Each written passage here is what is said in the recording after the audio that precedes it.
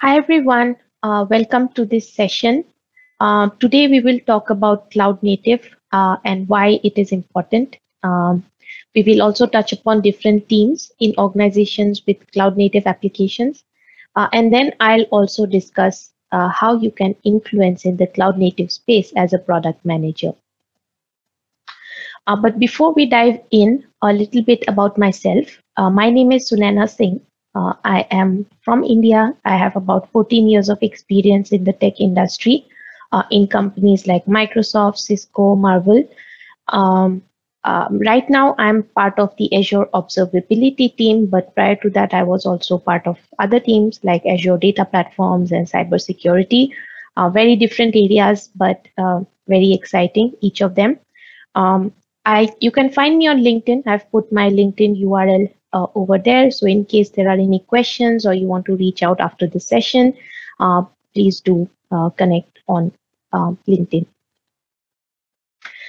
So let's start. What is cloud native? And I'll pause here for a few seconds for you all to read this cute little story.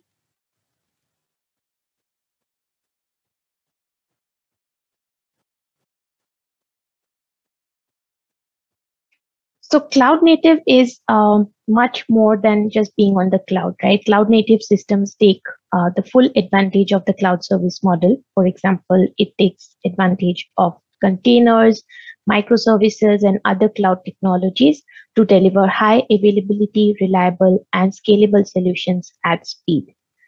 Now, let me tell you why this is important, right? Let's look at users today, users of tech products like you and me.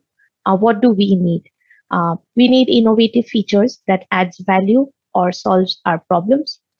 For example, let's say I'm a customer of a bank and I want to access banking solutions anytime, anywhere through the bank's software applications.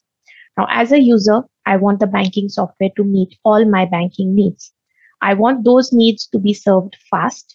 And if there's an issue, I want to resolve that fast, right? I also want the banking application to be available anytime that I need, right? If there's a downtime, then most likely as a customer, I'll be frustrated and consider other bank. So this is where users are today. And let's see what companies are doing about it and what do they care about. So as an enterprise, companies care about creating products that customers love. They want to respond to customer issues and also industry trends fast so that they can reach market fast.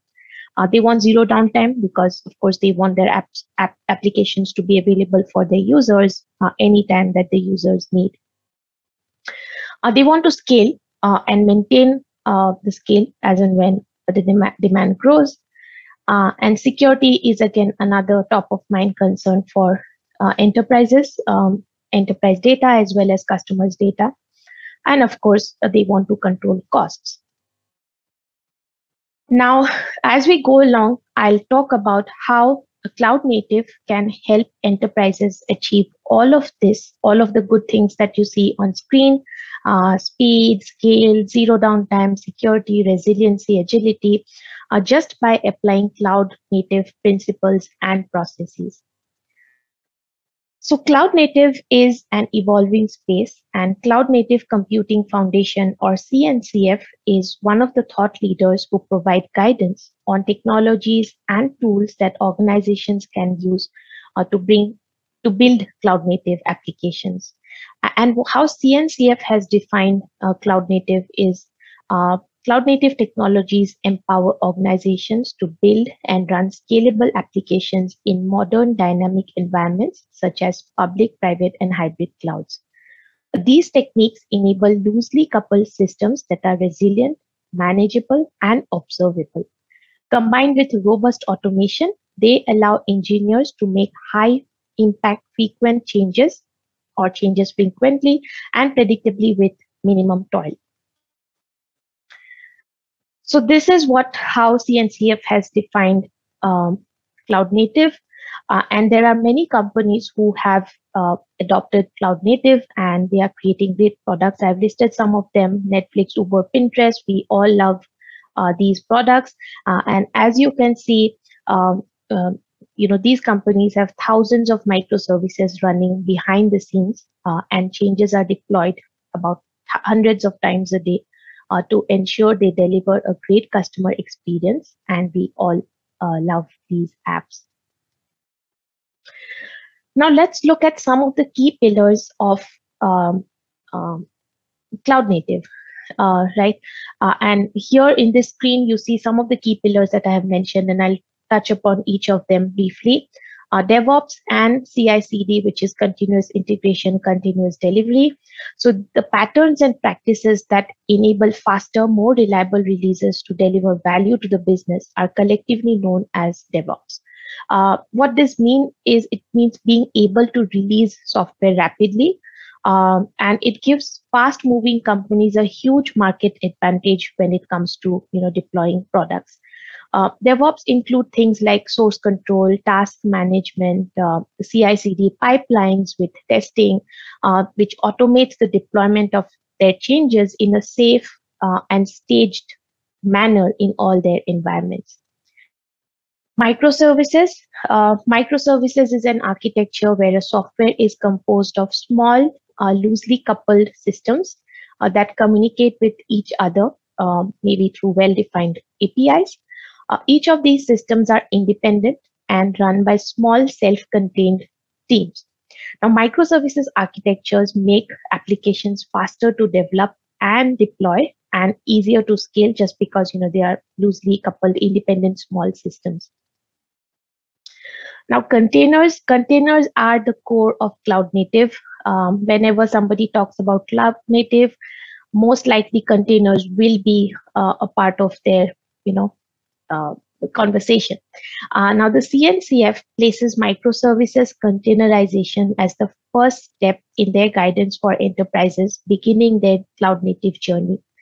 Containers are just packages that enable applications to run in any environment. That is, containers virtualize all the necessary tools and runtime files so that your application can run anywhere. Now, while containers help you run your application, or orchestration is what lets you manage them, especially important when you're running these containers at scale. Backing services. Cloud native systems are powered by many other resources such as data stores, messaging queues, authentication, caching, etc. These services are known as backing services. Observability is the ability to observe or monitor an application and respond to failures, or proactively prevent failures or downtime by monitoring metrics and signals from the application. Very important when we talk about cloud native. Now, let's also talk about some of the patterns. So when we think of cloud native applications, there are several stages, like, for example, the architecture of the application, delivery, deployment, and then infrastructure management. So I've already discussed some of the areas here, but when we think of software architecture, it is very important for enterprises to design their apps keeping in mind the modern design practices. So one of the popular, very widely accepted methodology is the 12-factor app defined by Heroku. I'll talk about this in the next slide, so I'll not go deep, but I'll come back to 12-factor apps in the next slide. Also, working at large scale, enterprises should also embrace modern data management practices to manage huge workloads and data to scale their applications. Backing services, I've already discussed about these.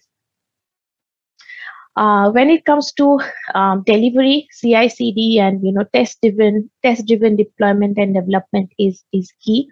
Also, having a separate build and release processes, but still keeping those different environments very similar to each other, which is the parity between environments, and being able to safely deploy changes in all of these environments in a staged manner is key to delivery or deployment of changes. Now, coming to infrastructure, I think the first thing is immutable infrastructure, and what this means is servers are not something that can be touched or changed. Like if a server fails, then or something gets wrong, then you just completely remove that and spin up another one, and all of this should be done automatically in runtime. So that is what we mean by immutable infrastructure. Auto scale, your servers should be configured to scale up or down automatically based on the load. Observability, being able to monitor the health of your services. And observability is not just being able to monitor your infra, but also applications with deep telemetry, and being able to diagnose an issue is very important. It's also important to design for resilience, because infrastructure or your servers will fail, right, at some point. But how do you ensure that that does not impact your service or stop your applications? API based communication, a big part is thinking about APIs to interact with infrastructure. Like, how do you scale your servers? How do you remove a server? How do you configure the server? For example, add additional storage, or so all of this is should be based on API based communication, and that is key when we talk about cloud native. Last in the infrastructure piece is the chaos engineering.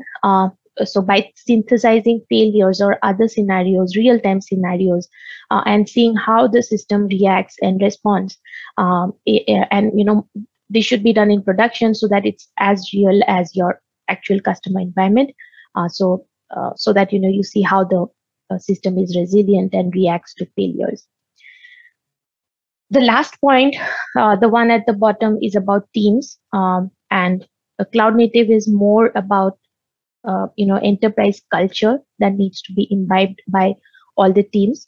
Teams need to be empowered, very customer centric, and learning needs to be a core of it all, and that is when enterprises can truly be cloud native. I talked about the 12-factor apps. Let's go a little bit deeper. Of course, each of these is very detailed. It will take us many hours to talk about each of the whole entirety of 12-factor apps. So I'll briefly touch upon these 12 factors. So 12-factor app is a widely accepted methodology. It was defined by developers at Heroku, but was first presented by Adam Wiggins. You can find more details in 12factor.net. And I've listed a quick overview of the 12 factors here. So I'll go through each of them one by one very quickly. A single code base for each microservice, which is stored in its own repository and deployed to multiple environments like QA, your staging, beta, production, etc. Each microservice isolates and packages its own dependencies, and the dependencies are declared, upfront.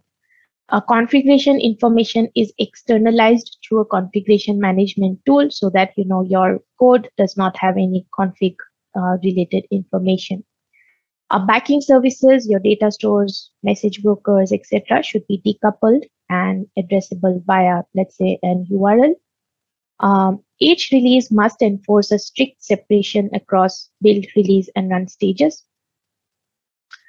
Each microservice should execute in its own process, isolated from the running services, and they should be stateless. Each microservice should be self-contained with its infrastructure and functionality exposed on its own port. Doing so provides isolation from other microservices. When capacity needs to increase, say scale out horizontally, which means concurrency is critical. Service instances should be disposable. Keep parity between your environments. For example, your test and production should be same. Run administrative and treat logs like your event streams. Run administrative and management tasks such as data cleanup or computing analytics as a one-off process. Now, as a PM, okay, that was a lot about cloud native, and um, hopefully, you were able to grab some of the patterns and pillars of how enterprises can be cloud native. But let's say you're a product manager uh, in an enterprise which creates cloud native applications. How can you influence as a PM? And I've put down some of the points that I feel can is still are still relevant, and you can create a lot of impact as a PM. The first one is, you being the voice of the customer. So as a PM, you are the customer voice. You represent the customer. So being customer centric is very, very important. And as I discussed about cloud native, the spectrum is very broad, in the sense that you could be a PM in one of the backend services, for example, API layer or the messaging infrastructure or the data pipeline. But ultimately, everything that we do impacts the end user customer experience. So very important to keep that in mind, like how or whatever you're working on is how is that going to impact the end customer experience, and not just end customer's customer experience, right? Cloud native applications also shorten the feedback loop because you deploy fast, you get to market fast, but that also means how do you leverage that shorter feedback loop and get quick customer feedback, and apply that into your uh, product management journey. Next is product strategy. As a PM, being able to identify opportunities for growth is something that is going to help you. It's something that you can focus on. Defining goals and metrics. So as a PM, you define the goals and metrics, the business metrics, and you're responsible for not only successfully delivering the features, but also to measure the impact on the goals by tracking key metrics. So that is also something that's very key. Managing stakeholders. This I feel is very crucial, because in enterprises with cloud native apps, there can be so many teams that you will partner with, both internally and externally, right? So you'll play a pivotal role in communicating shared goals, or maybe align on dependencies with internal teams, internal partners, maybe the teams which are part of other components in the whole cloud native app ecosystem. So even externally, you have to work with your customers, partners, or for example, you're building a community for your customers. So as a PM, I think you can do much, much more when it comes to managing different stakeholders. And finally, a good prioritization way to prioritize what features you're going to focus on, your team is going to focus on. Making the right trade-offs will ensure success not only for you, but also for the entire product and team. So as a PM, I think you can create huge impact on enterprises who are building cloud native applications. um, so that was all I had for today. Let me know if there are any questions, and thank you for listening.